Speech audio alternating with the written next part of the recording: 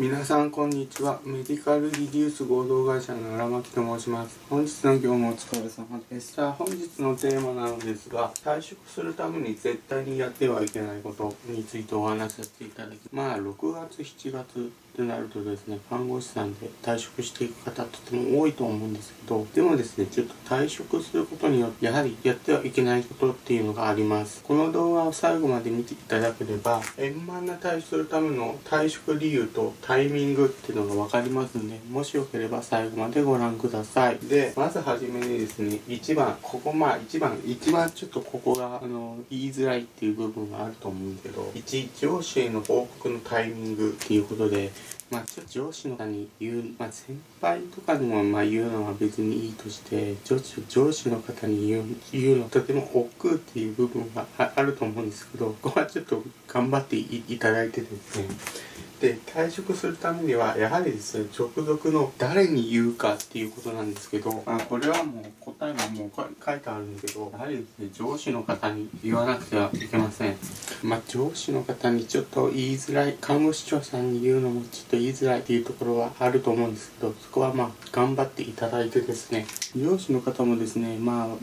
言われるのを覚悟している上司の方もいるとは思うんですけど、逆にですね、これ言わないととても失礼になりますので、それは、看護師さんもそうなんですけど、社会人としての常識なルールですので、必ず上司の方に言うようにしてください。じゃあ、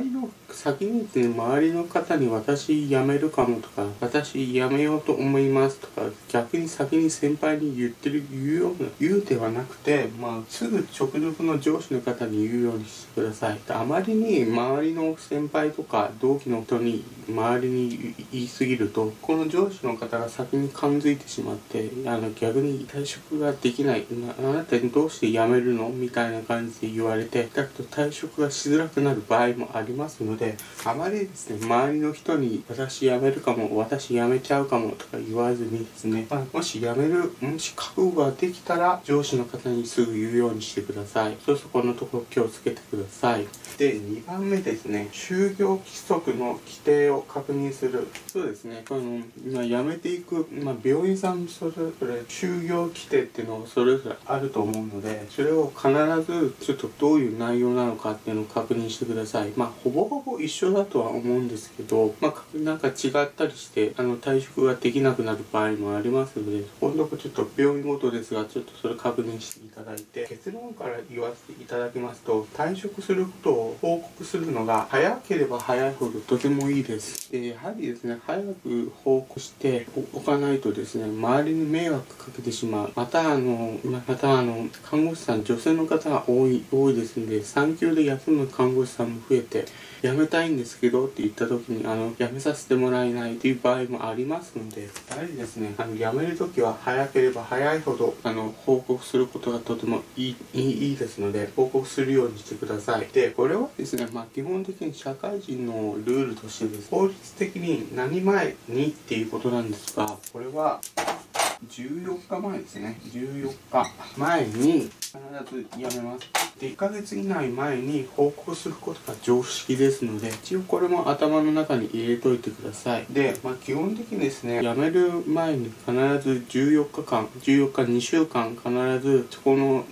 後継ぎとかでちょっといろいろやらなきゃいけない、14日間仕事をしなきゃいけない部分もありますので、このとこはちょっと辛いかもしれませんが、頑張るようにしてください。ここでちょっと宣伝を入れさせてもらいます。で、私は医師や看護師ではないのですが、こちらの感染性医療廃棄物処理装置を主に販売しております。こちらの処理装置を導入した病院さんは2年で6000万以上のコスト削減につながり、またこれから炭素税が始まりますので、CO2 自体あまり出ませんので、炭素税対策として年間300万以上のコスト削減にもつながります。もしよければご検討の方よろしくお願いいたします。ですので、私の YouTube チャンネルは主に看護師さんの悩み、また転職についての情報発信をしておりますので、もしよければチャンネル登録の方もよろしくお願いいたします。で、続きになるんですけど、じゃあですね、3番目ですね。3番、4番はこれからちょっと職場としてやってはいけないことになるんですけど、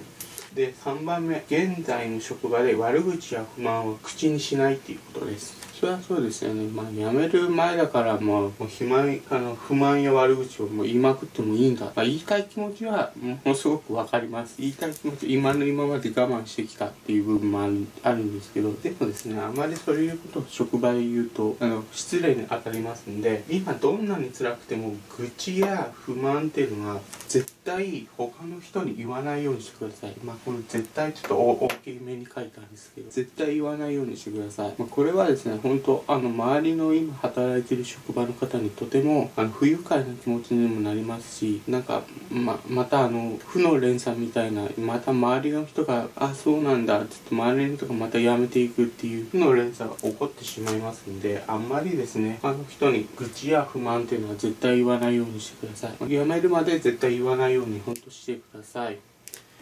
次にですね、4番目、次の職場の話をしない。で一応転職が決まったっていうことであって、それで結局新しい職場の良さとか自慢話、これもやはり先輩や同僚にとても失礼に当たりますので、あまりこのこともあまり言わないようにしてください。ですので3番と4番ですね、退職するまでのことはあまりこういう愚痴とか自慢話とか言うと周りの今働いている職場の方にものすごく失礼なことになりますので、それは社会人としての常識として知るようにしてください。本日は退職するために絶対にやってはいけないことについてお話しさせていただきました。で、退職してもうこの嫌な職場から離れるんだ、とても嬉しいってそういう気持ちはあるかもしれませんが、あんまりですね自慢話とか愚痴を言ったりすると逆にこの子何なのって逆に思われたり、逆に退職をしづらくなる場合にもなりますので、そこのところは皆さん気をつけてですね過ごすようにしてください。で、14日間っていうのは必ず2週間後継ぎとしていなきゃいけないという法律上のルールもありますので、その時にですね絶対愚痴や自慢話とかそういうことを言わないようにして過ごすようにしてください。本日は以上です。